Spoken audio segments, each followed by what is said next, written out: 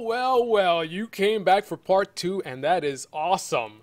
So, let's move on to part 2 of this video. Most common Unix commands that you should know as a beginner to the Unix environment. And we are moving right along to more. If you remember in the last video, we were looking at this file that was fairly large. I'm just going to, whoa, I'm in the wrong window here. Sorry about that. I'm just going to cat all the files. So I'm basically merging all the files into one, and it's too much to display on the screen. So what I'm going to do is I'm going to pipe this to the more command, and that's going to give me a page by page option, so I can actually go through and see everything page by page. And within this mode, I actually have the ability to kind of move around. So I can actually, let's see, page down and show exactly what I want to see here. But if I want a little bit more flexibility, what I can do is I can actually use another command called less. So I'm piping to less. With less I can use /top, and that's going to show me all the occurrences of top. I hit N. Every time I hit N, it gives me the next occurrence of the string top. So I can actually search this. I can actually scroll up. I can scroll down. And I like to use this for really large files when I'm using a production server. I don't want to use up too much memory. With the less command, it allows me to kind of, access the file, in little chunks. All right. So moving along, let's create a directory. So we're in this directory here, and there's a directory called new dir. If I want to create another directory, I can type in mkdir and say new dir2. Create another directory there. So now we have two directories there. And if I wanted to remove that directory, I can actually use rmdir, and I can type in new tab to get to the rest of that, then hit the number 2. So I'm removing the directory new dir2 and enter. And let's do an ls to see if it's gone. What do you know? It's gone. So I apparently know what I'm doing here.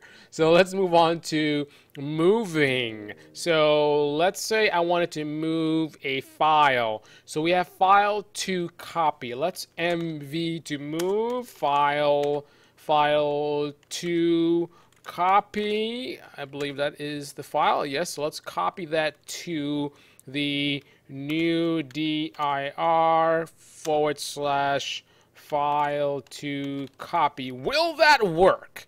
Will it work? Let's find out. Let's see. So let's do an ls to see if file to copy is here. File to copy is no longer here. So let's do an ls nwdir, and what do you know? It's in that directory. Notice I didn't have to actually go to the directory to see the contents of the directory. I can just specify where I want to list, or ls that specific directory, the new dir. So I could do that, or I could go to new dir and do an ls there. Same difference. So there you have it. So let's actually go back one. So now we're in a test directory again, and move on to the next command. The next command is sort. So if I wanted to say, let's do an ls on all the files here. Now, ls actually has options that allow you to sort, so never mind that fact. I'm just going to show you how the sort command works. So I do ls and I do sort, and you look at the results, and if I do just an ls and you look at the results, you can see here it's showing me in a different format in terms of how it's actually displayed. But if I actually want to do, let's actually do a man sort, and that's going to tell me the various options. So you can actually change how the sorting occurs. So you have numeric, ignore non-printing, month sort, numeric sort, random sort. So you can do all kinds of things, or reverse sort. So let's do a reverse sort, for example. So we're going to do a sort again. This time we're going to do a -r for reverse. Now we see the results of that versus if we just do the sort as before. And we can see the difference. New dir, long file. See, it's going backward. New dir, long file, file 2. So it's actually inverted the result. So bottom line is, if you have something, some kind of files or whatever, and you want to sort them, you can use the sort command, and you can specify options for that sort command as well, which comes in very, very handy. I used that one time. I had a bunch of data which had a lot of repetitive values. I didn't want to see the repetitive values, so I sorted them, and then I used the unique command, so I only see one of each occurrence for example. All right, so a lot of different things you can do with that command. Final two commands is Telnet is a very common command. You can use Telnet to connect to machines.